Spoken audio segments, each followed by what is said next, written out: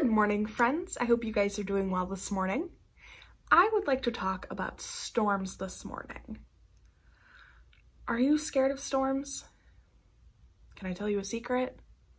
I'm a little scared of storms too. It can get really loud and noisy and dark, and they can be kind of scary. But I want to talk about storms because in our Bible story this morning, there is a really big storm. Storms are noisy and loud. So as we talk about storms this morning, I want us to imitate the noises of storms, okay? So when I think of storms, I hear a few noises. I hear rain and thunder and lightning and wind. I want us to imitate those sounds with our bodies to help us tell our story a little bit, to remember how loud and chaotic it probably is during a storm. So for the sound of rain, I want you to take your hands and pat them on your lap. It kind of sounds like rain hitting a window. Do you hear it? Okay, stop.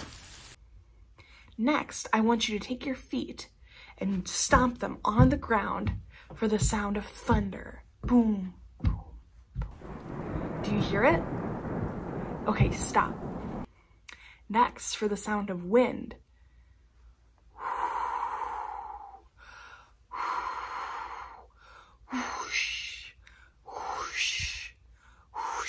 Do you hear it? I want you to do that too.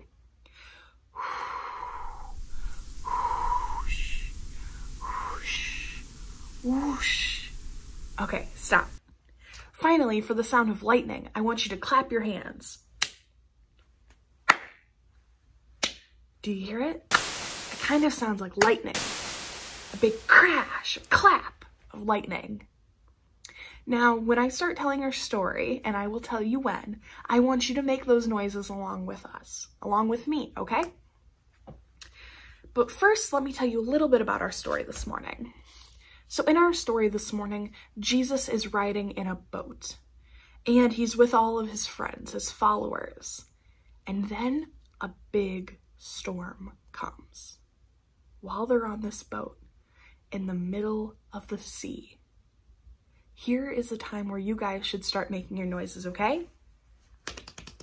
Whoosh, whoosh, boom, boom, boom, whoosh, whoosh. Keep that up, okay? So the lightning is booming, and the lightning is clapping, and the thunder is booming, and the rain is falling quickly, and the wind is whooshing. You hear it? And this is all happening while they're on this boat, and the waves are getting bigger, and they're going back and forth, and they're getting really scared. Jesus' followers are so scared. And then they realize that Jesus is nowhere to be found. Well, they go and find Jesus, and he's sleeping. Jesus is sleeping in the middle of a storm.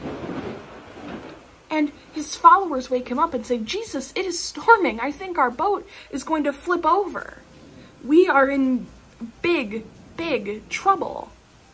And Jesus says, "What are you worried about?" So Jesus goes out to the edge of the boat and he says, "Silence." Okay, stop. Silence, Jesus says.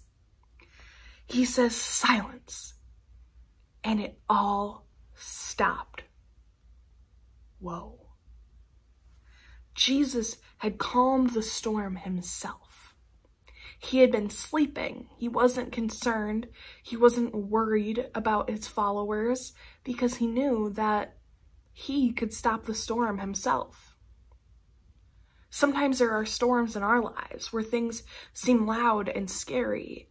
Maybe we have a bad day or a really bad week at school. Jesus calms these storms too. Jesus is always with us, and he can always calm our storms. We just have to remember to bring our storms to him, to let him know about them, just like his disciples did. They brought their storm to Jesus, and he calmed it. Will you pray with me? Dear God, Thank you for calming our storms, no matter how big the waves. Amen. Thank you, friends, and I hope you remember this week to bring your storms to God. I'll see you guys soon.